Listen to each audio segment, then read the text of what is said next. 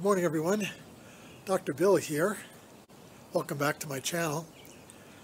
Today we're going to cover 4 more things not to do on your rim-to-rim hike. I like to keep this video very short, so let's jump right into it. Number 1, do not wear dark clothing on the hike. As I've said before, the sun is absolutely relentless from May through mid-September on the hike. Black clothing can be 25 degrees warmer than white clothing.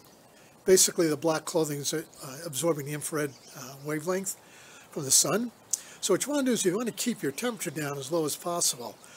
What I did on my rim-to-rim hikes was I had a white fishing shirt, long sleeve fishing shirt. Actually had SPF 45 built into the shirt.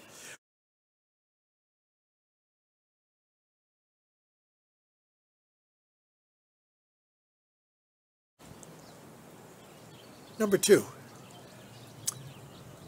it's a good idea not to do this hike in new hiking boots. I know hiking the rim-to-rim is a momentous occasion. You may want to commemorate it with new hiking boots, but make absolutely sure that you have broken your hiking boots in.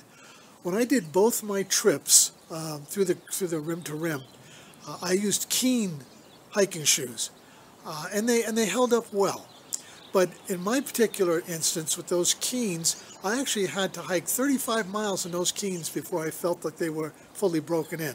So what you want to do if you get new hiking shoes is make absolutely sure that you've broken them in for long distances.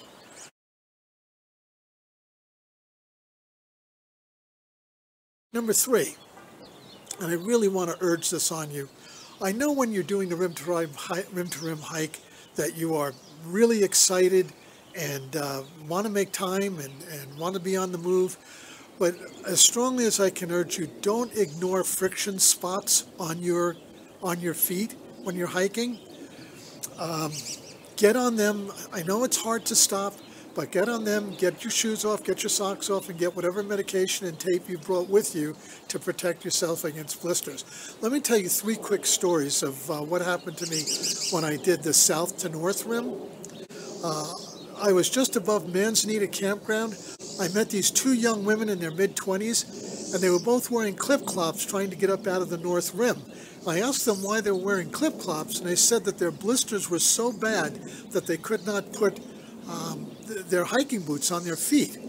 Another fellow I met at Manzanita came limping into the campground, and someone asked him if he had twisted his ankle, and he said no, he was limping because he had a really bad blister on his right foot.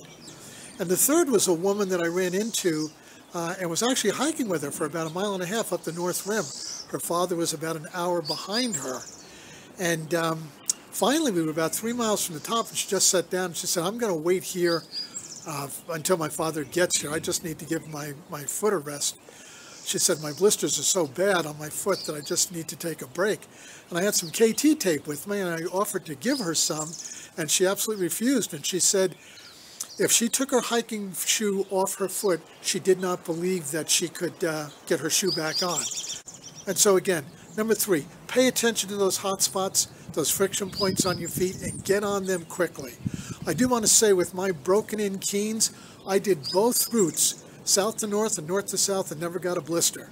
But if that should happen, get the tape on them quickly or get whatever medication you brought with you to protect your feet from blisters.